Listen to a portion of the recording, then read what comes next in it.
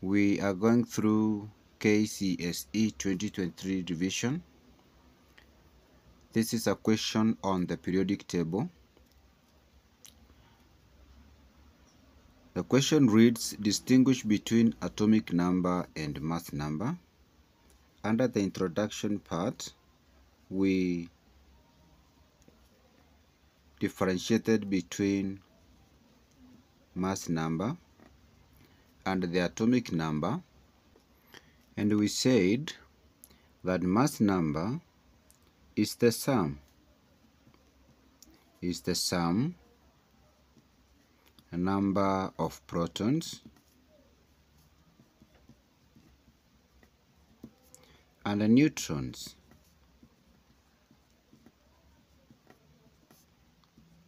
in an atom, whereas we said the atomic number on the other hand refers to the number of protons, is the number of protons in the nucleus of an atom.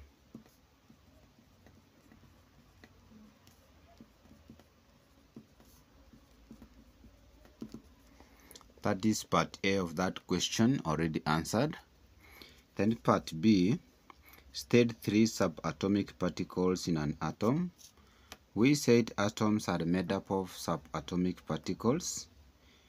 Namely, we have protons, we have electrons, then we also have neutrons. These are the 3 subatomic particles that form an atom. We move down to question number 2, which is still under the periodic table. The elements sodium, lithium, and potassium form an important family of elements. Name the family in which these elements belong. Remember, we have talked about 4 chemical families, which is group 1 elements, group 2 elements, group 7 and group 8. But these elements, which is lithium in atomic number 3 with an electron arrangement of 1, we have sodium, which is 281 in atomic number 11, and then potassium in atomic number 19 with 2881. You realize all these elements are found in group 1 of the periodic table, since they all have 1 electron in the outermost energy level. All group 1 elements belong to a chemical family known as alkali metals. Next question, they are telling us, state and explain the trends with reference to the above family in properties down the group. We have the atomic radius. Remember, the atomic radius is the distance between the positive nucleus and the outermost energy level occupied by electrons. If you look at what is happening down the group, you realize the atomic radius increases. Atomic radius increases due to increase in number of occupied energy levels.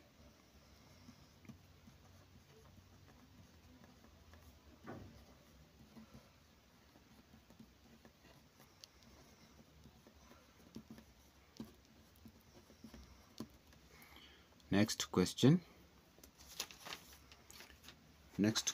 is part B, Roman 2. We again look at the ionic radius.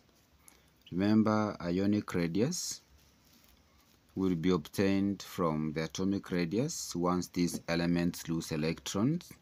Remember, we have lithium with 2,1. We have sodium with 2,8,1. Then potassium with 2,8,8,1. And once they lose one electron, they form lithium ion, sodium ion, and potassium ion respectively. Lithium ion has an ionic arrangement of 2 once it has lost 1. Then sodium, after losing 1, will have 2,8. Then potassium, after losing 1, it will have 2,8,8. And you realize the ionic radius equally increases down the group. Ionic radius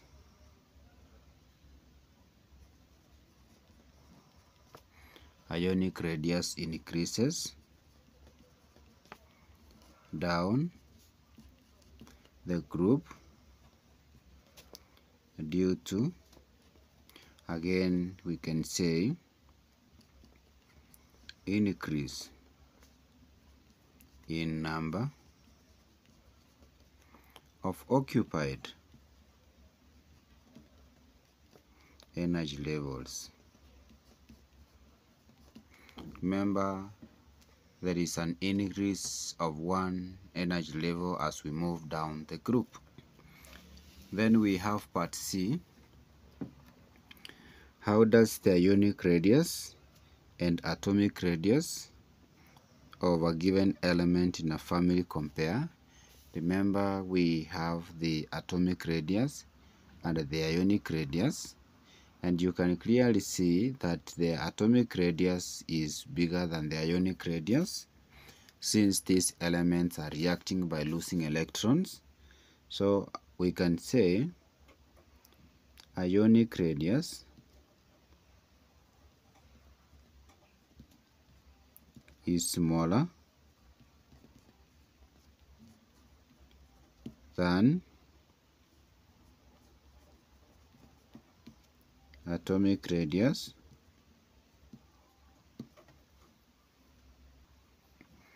Reason we can say this is because once an element loses an electron, the remaining electrons